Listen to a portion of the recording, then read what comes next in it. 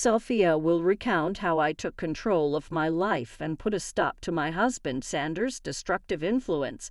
For privacy reasons, I'll be using pseudonyms. As a prominent lawyer in my state, anonymity is crucial for various reasons. Let's not delve into the intricacies of my and Sander's love story. We fell in love, got married, and eventually divorced. The love, it seemed, wasn't reciprocal as Sander cheated on me. The signs were apparent: avoidance, excessive time outside, and frequent business trips. Though I wasn't involved in his sizable business, despite my success as a lawyer, Sander considered me a failure due to earning less than him. One day, during another one of his supposed business trips, I decided to investigate.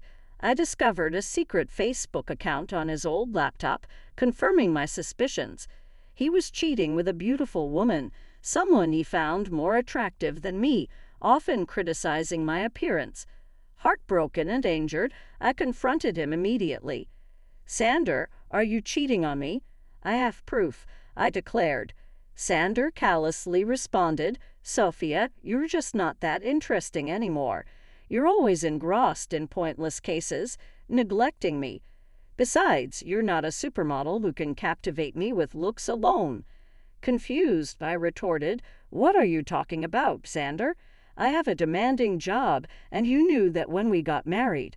I haven't neglected you. It's you who stopped coming home and refused to communicate." That's how I discovered Sander's affair. When I finally decided to confront him, I anticipated a degree of remorse, but the cold response I received caught me off guard. He shifted all the blame onto me, justifying his cheating, a claim that held no validity. Refusing to be falsely accused, I pointed out the flaws in his accusations. Instead of defending his position, he turned cold once more and nonchalantly revealed that he was relieved I had discovered his affair. In a chilling tone, Sander declared, "Good that you found out, Sophia. I no longer have to hide my beautiful girlfriend. She and I will have a perfect life together after I divorce your useless self. Finally, I will marry someone who's worthy of me and my name." His words hit me like a ton of bricks, sending a cold shiver down my spine. As he spoke of divorce, he not only insulted me but also asserted that I was not good enough for him, accusing me of being a bad wife. He showed no remorse for his affair and even boasted about how his mistress would make a better spouse. Tears streamed down my face as he demeaned me, proclaiming his affair with pride. This was the man I had loved for over a decade, and his words left me shattered. Through my tears, I asked, "How could you say that, Sander? All these years I've been beside you through thick and thin, honoring my vows and valuing you above all else." His callous response cut deep, dismissing my worth. "Well, Sophia, it doesn't matter anymore. You're just not right for me. I'm now a proud business owner, and a woman with average looks and a pretentious law degree won't do me any good." Feeling utterly demeaned, I protested, "How could you, Sander? I'm a capable woman, even if I don't fit your narrow definition of beauty. I've been a good wife to you, and now you're contemplating divorce."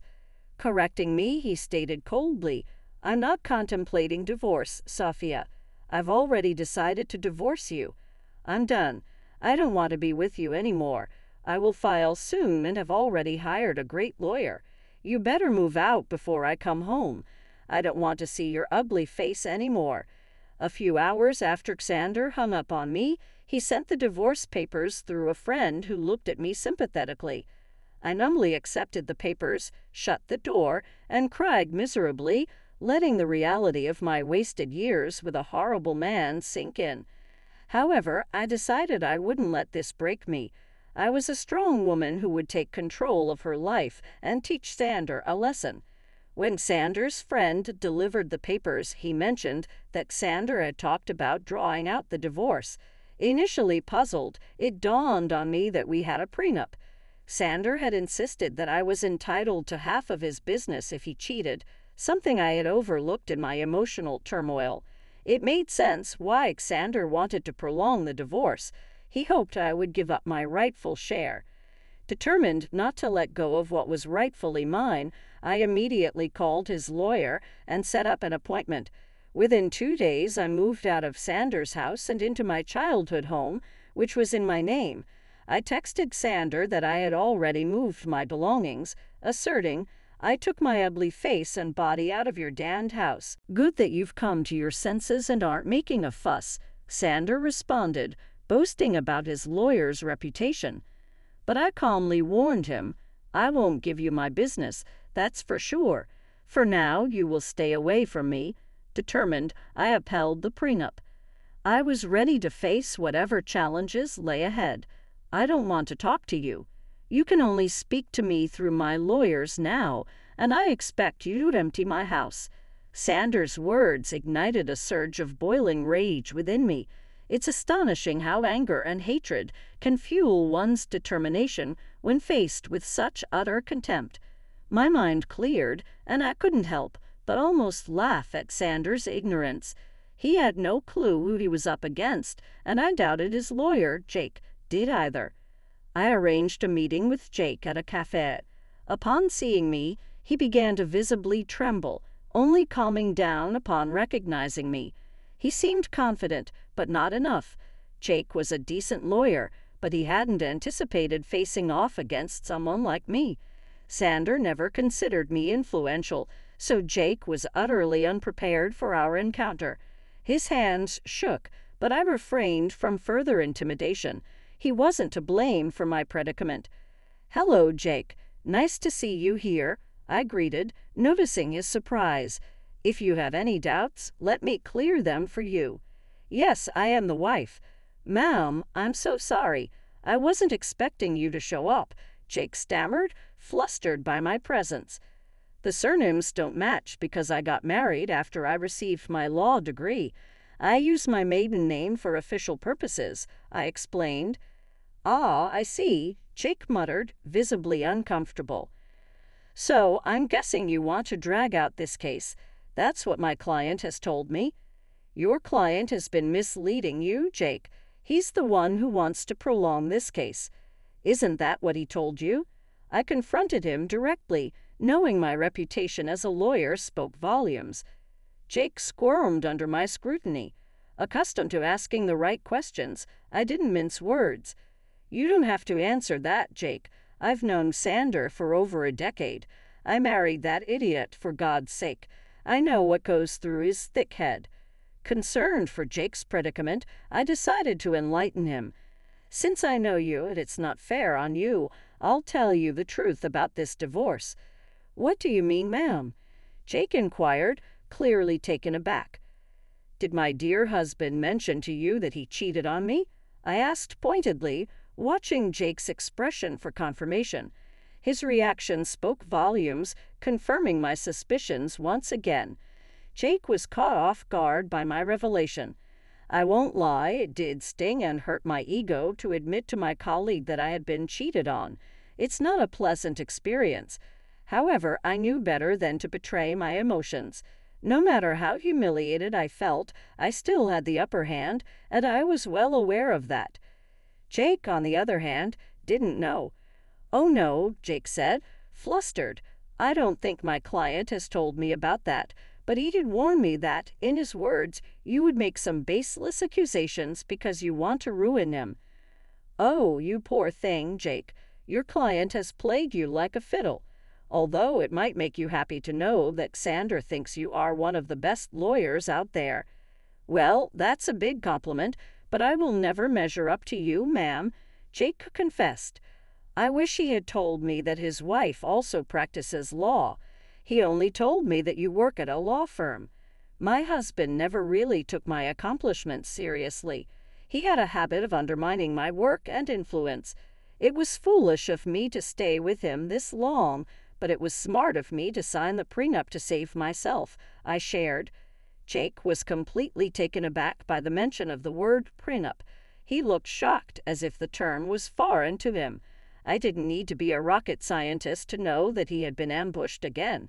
Sander had conveniently forgotten to mention the prenup to Jake, perhaps hoping I had forgotten about it. Well, who knows? It didn't matter, since the word was out there now. Jake was frazzled. There's a prenup in this marriage. Your husband hadn't mentioned that. Do you have any proof, ma'am? Jake inquired. Oh, I do have plenty of proof, Jake. I brought the papers along. I had a feeling that Xander would try to get out of dealing with the consequences of his actions. Well, not on my watch. I would really like to see the papers, ma'am. Also, I think I would need to see proof of his affair, if you have any. Don't worry, Jake. I brought along everything. Like I said, it isn't me who wants to drag out this divorce. The sooner it happens, the better it is for me. I handed over all the evidence to Jake. From messages to pictures and documents, I had all the proof right in my handbag, casually giving them to Jake, knowing the case would always go in my favor. Jake studied each and every document thoroughly before sighing and looking rather defeated. He then looked at me and said, I see that you have solid proof of everything, ma'am.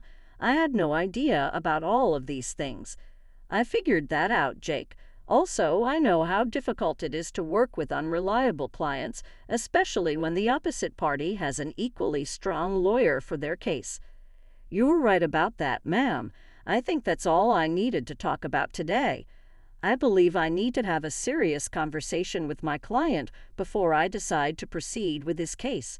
I'm sure someone will contact you soon, although I can't say that it will be me. I could tell what Jake was hinting at, but didn't comment on it.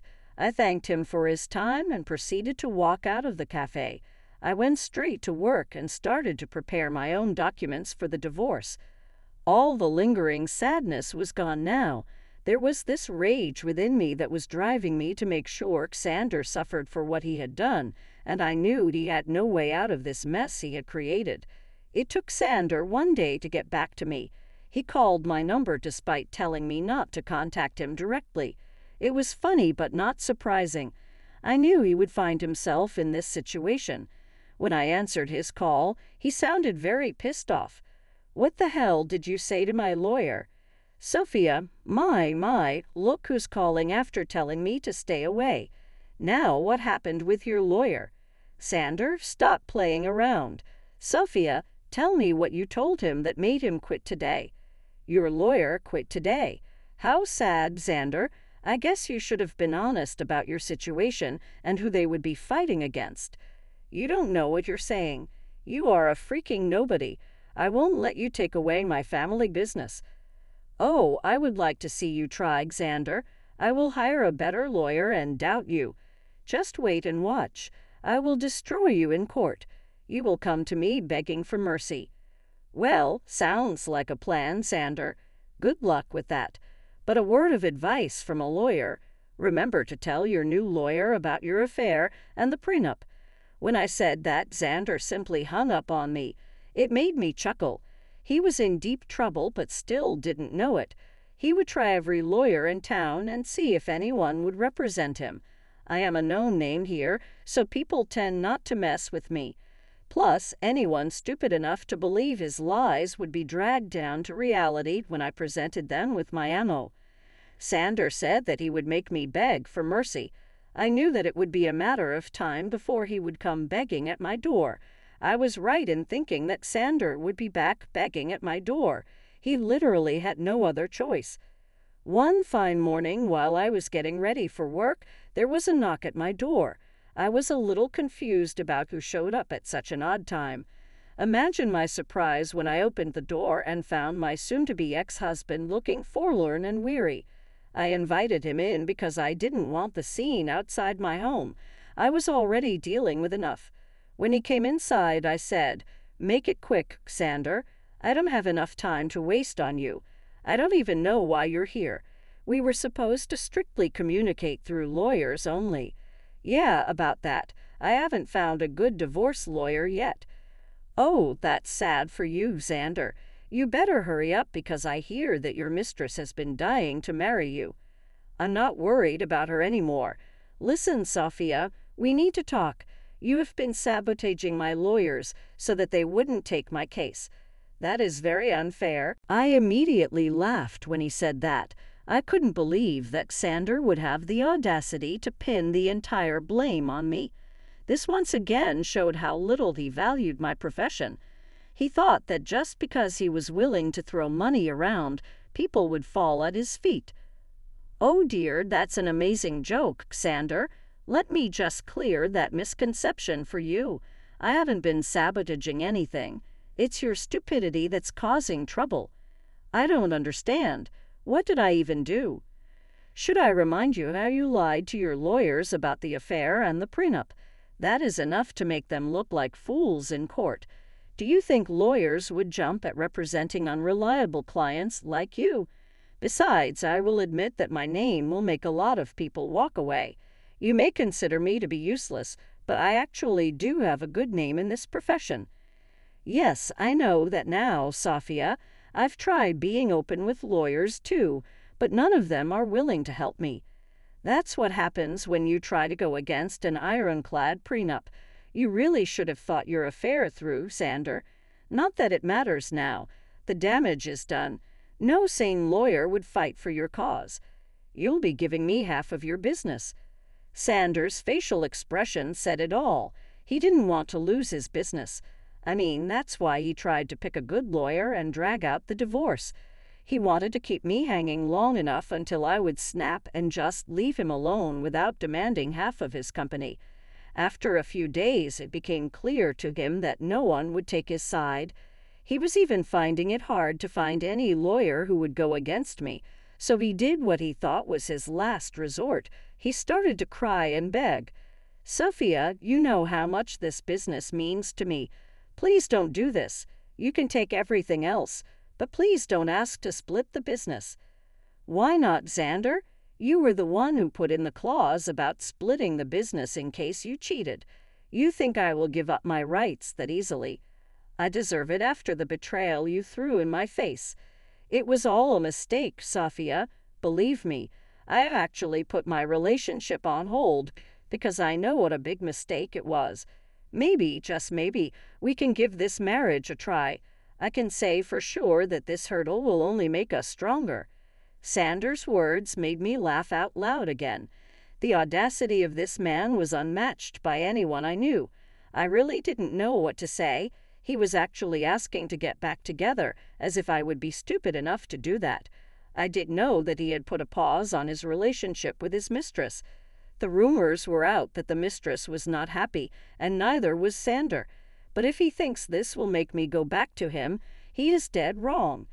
I already made the mistake of marrying a piece of work and learned my lesson the hard way. Plus, I knew why he was suddenly desperate to get me back. You must be delusional for suggesting something like that, Xander. I didn't come this far in life by being utterly stupid. I know that you want to get back to me because you don't want to split your business. Sophia, we were happy together. Let's just look past this one time and restart our marriage.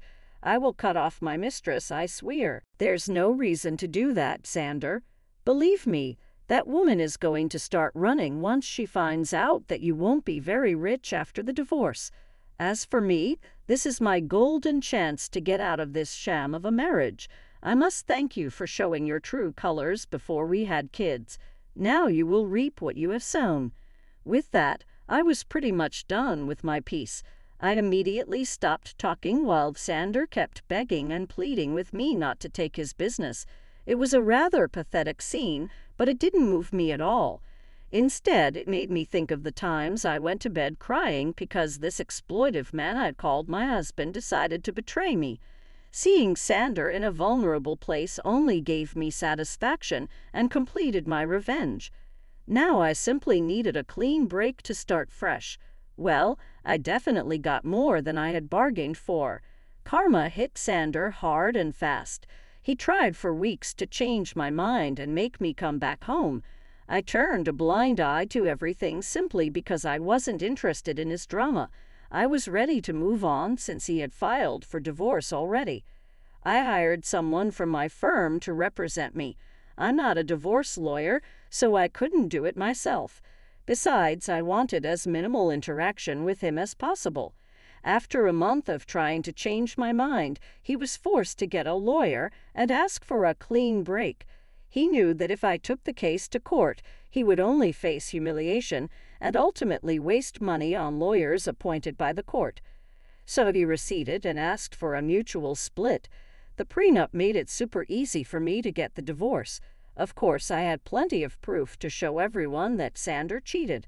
As per the prenup, he was supposed to give up half of his business to me.